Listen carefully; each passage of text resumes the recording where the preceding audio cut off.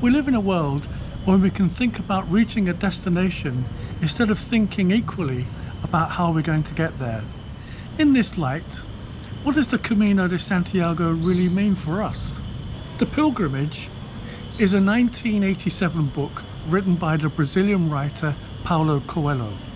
It's a recollection of Coelho's experiences of walking the Camino de Santiago and trying to find his sword, which represents his initiation and his acceptance into a religious order. But importantly, the pilgrimage is not a guide to the Camino itself. We don't get much information about where to eat or where to sleep or what to see as we're going along. Rather, it's part adventure story and part a guide to self-discovery. So here's my selection of 10 things that I think that we can learn from the pilgrimage about life and about the Camino de Santiago itself. Let's get started. Strange road to Santiago. There are several places in the pilgrimage book where the author Paulo Coelho describes the Camino de Santiago as strange. Now, I'm intrigued by the use of this word because what does he mean? I don't think he necessarily means that the Camino de Santiago is difficult to understand or that it's hard to appreciate necessarily. I think what he means is that the Camino is somewhat unusual, especially at the beginning, and it might even be a little surprising. We never quite know what it is that we're going to face or encounter. One thing's for sure, I think Coelho means that the Camino is something that is for everyone. You don't have to be a special person or have particular qualifications to take off on a Camino, on a pilgrimage, but what you do need for sure is an open mind, and in particular a sense that you are open to learning something new about yourself, something rather perhaps unexpected, perhaps even something that's strange. Adventure of travelling toward the unknown. As Paulo Coelho starts off on his Camino de Santiago, he's unsure of what lies ahead.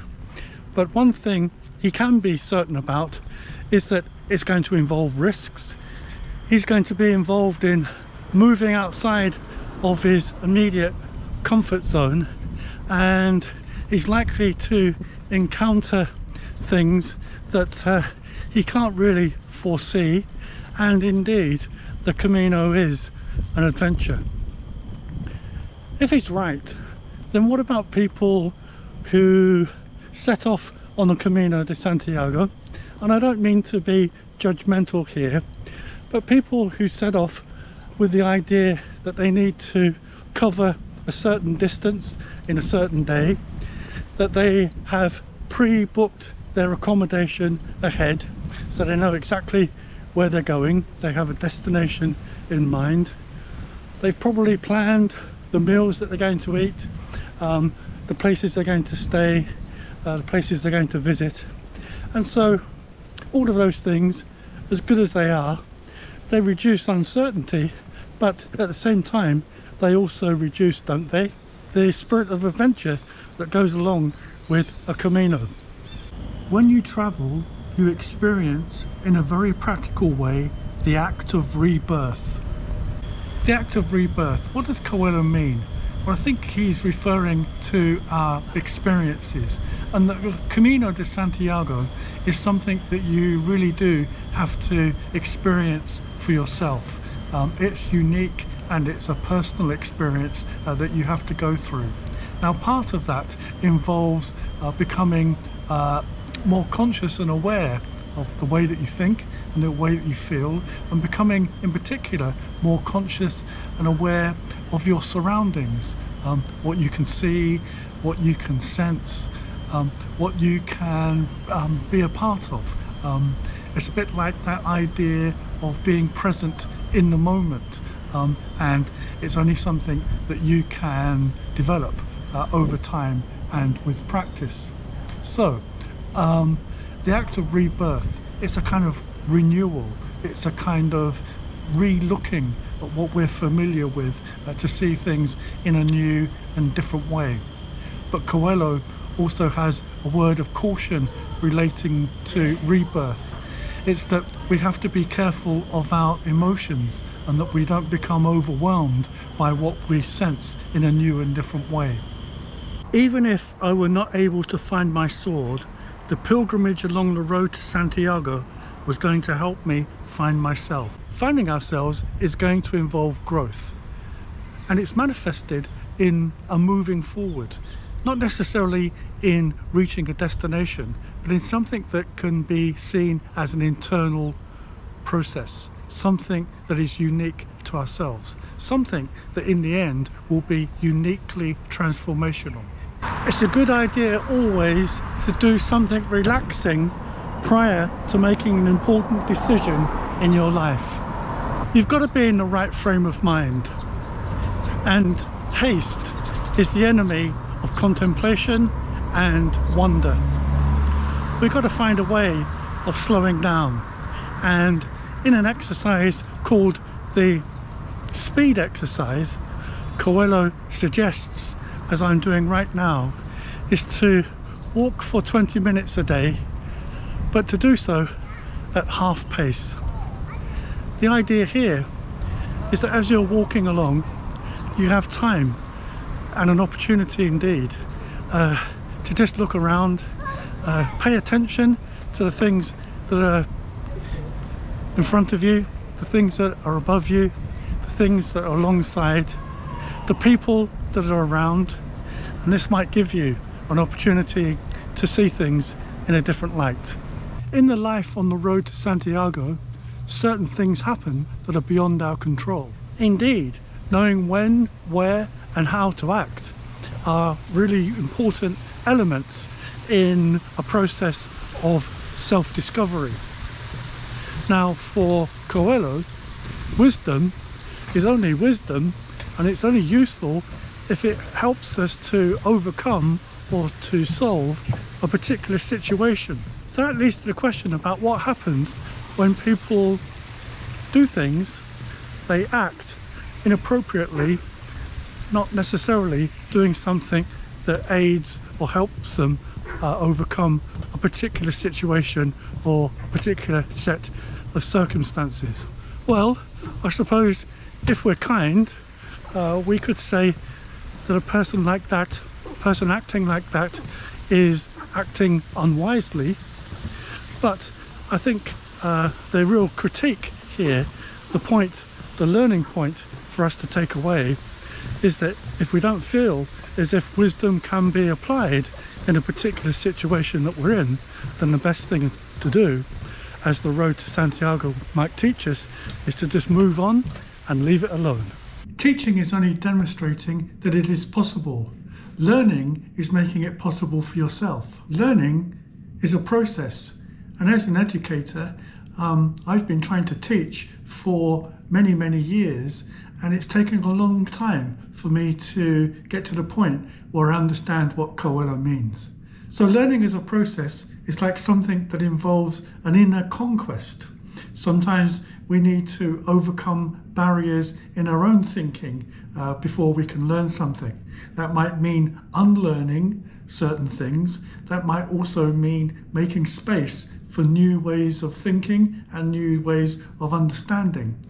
It's only when we have the openness that these kinds of things are possible, and a willingness to see things in a new and different way, a point that is emphasized again in this key moment. The only way to make the right decision is to know what the wrong decision is. At first sight, this is a rather odd thing to say and write, but if you think about it, really our decision making could involve, if we were to think of things in a certain way, as eliminating all of the wrong possibilities, and the right solution or the right decision will then become obvious. This is a way I think Coelho is suggesting that we can simplify the way we approach life. Sometimes it's worth looking at things from the other direction, what is wrong, as opposed to starting off with, well, what is right. Once we've eliminated all of the wrong answers, all of the wrong possibilities, all of the inappropriate things to do, then his point is that the right thing, the most appropriate thing, will be obvious. Towards the end of the pilgrimage, Coelho writes, I was feeling very calm, and I was more and more aware of the importance of the road to Santiago in my life and in the question of what I was going to do after the pilgrimage had ended. So what about us? What happens when we reach Santiago and it's time to go home? Do we know what the Camino de Santiago has meant for us and how it's going to change our lives ahead of time? So for some people, it's a question of returning home and returning to a life that they already know. But I think for Coelho, the idea that he wants to share with us is that because of the transformational aspects of the Camino that he's experienced, is that his life after the Camino is going to be markedly different. Life always teaches us more than the road to Santiago does. The way I see it, life, when you look at it as a process of living, and the Camino de Santiago have a very special relationship with each other. In some senses, what we learn on the Camino is something that we can apply in life, and what we learn in life is something that we can apply on the Camino de Santiago. So I'm really looking forward to returning to the road to Santiago so that I can learn more about myself, learn more about the Camino de Santiago, and then I might be in a better position to see how I can apply what I've learnt on the Camino in my life afterwards. For me then, there's something very attractive in being a perpetual pilgrim. In some senses, the pilgrimage never ends, and that's something that people often tell you when they reach Santiago, that that's not the end of the pilgrimage, it's simply another beginning. So that brings us to the end of the 10 lessons that we can learn from Paulo Coelho's The Pilgrimage. As you can probably tell, I like the story and I like Coelho's storytelling. It's not a difficult book to read, and so I would encourage you to try and get a copy and to go through it in your own way. But, and this is what I think I can learn from reading The Pilgrimage, is you need to find ways in which you can move beyond the story itself. I think the story gives us an opportunity to be curious about ourselves and to be curious about the Camino de Santiago and what it might mean in our lives. Reading the book might give us a different perspective on those things, and for that reason alone, it's probably worth exploring. Anyway, that's all I have for now. Thank you for sticking around to the end, and I'll see you on the next one. Bye.